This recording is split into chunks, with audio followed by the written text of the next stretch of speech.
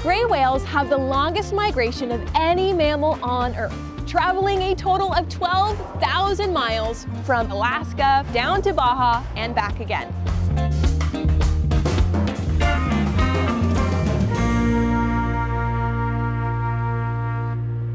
Hey everyone, my name is Maddie and I'm a naturalist here at the Monterey Bay Aquarium. Welcome to our biggest and best exhibit, the Monterey Bay, where we get to see tons of rich biodiverse wildlife every single day, including one of my personal favorites, the gray whale.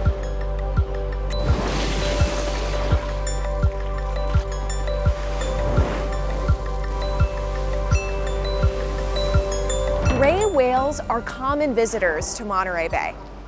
We typically see gray whales in the Monterey Bay around December and January, coming down from Arctic climates like the Bering Sea and Alaska.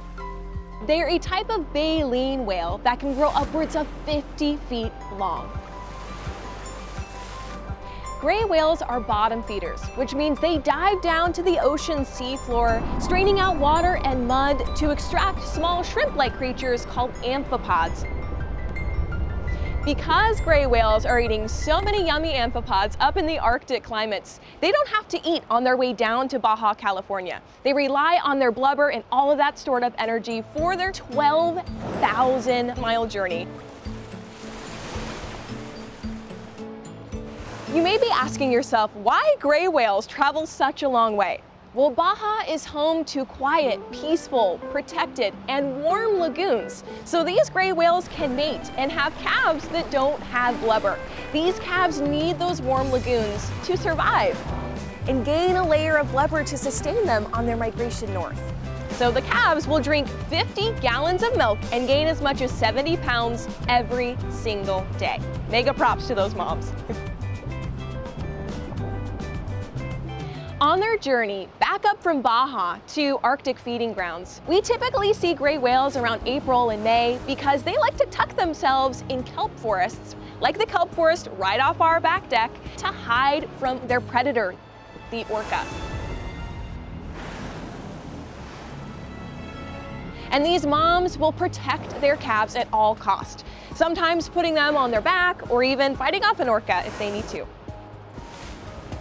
Another challenge these gray whales are presented with is plastic.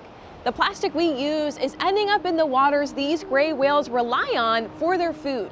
Because they're bottom feeders, they can accidentally ingest that marine debris, which has no nutritional value and can be harmful.